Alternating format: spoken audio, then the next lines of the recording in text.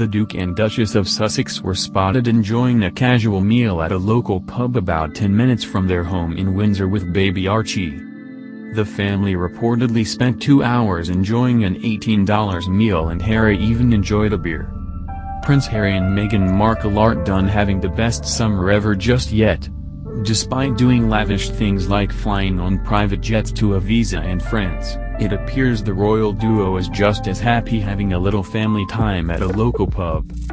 The royal couple and their son, baby Archie, were spotted at the Rose and Crown Inn, Berkshire's Winkfield Village. The restaurant is located just about a 10-minute drive away from their home at Windsor. The family reportedly spent 2 hours quietly dining together inside the tiny neighborhood pub while Harry enjoyed a pint, or two, and Meghan sipped on water. They were on a table with, I presume, a private secretary, one other restaurant-goer told The Sunday. Meghan was cradling Archie most of the time.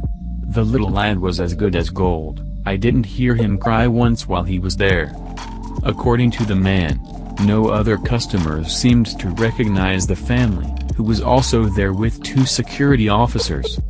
The staff clearly knew who they were but kept the service low-key, he shared.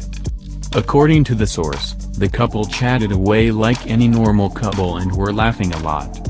And that laughter is likely welcome after all the controversy the couple has faced in recent weeks over their decision to fly on private jets despite their vocal support for environmental conservation.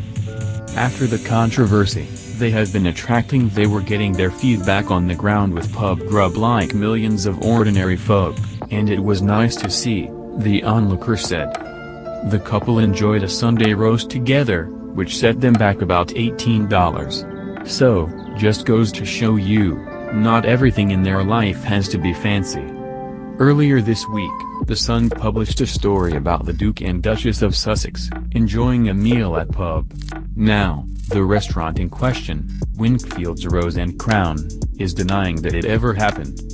A spokeswoman for the pub told Harper's Bazaar that Meghan, Harry, and Archie did not in fact patronize the establishment. Her statement goes against what the Sun source, a 53-year-old businessman, was quoted as saying. He gave a detailed description of the scene, and specifically identified the Sussexes. They were on a table with, I presume, a private secretary. Meghan was cradling Archie most of the time, he said. The little lad was as good as gold. I didn't hear him cry once while he was there.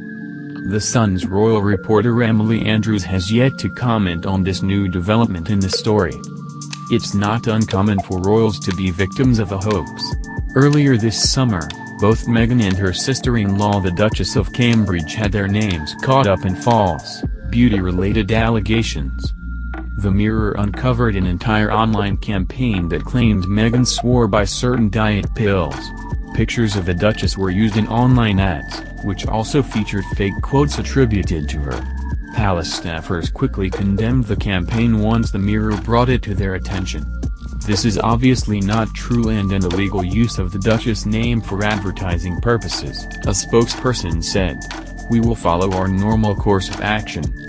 And as for Kate, a doctor posted a side-by-side of her on Instagram, suggesting that one photo was taken before she underwent a cosmetic procedure, and another after.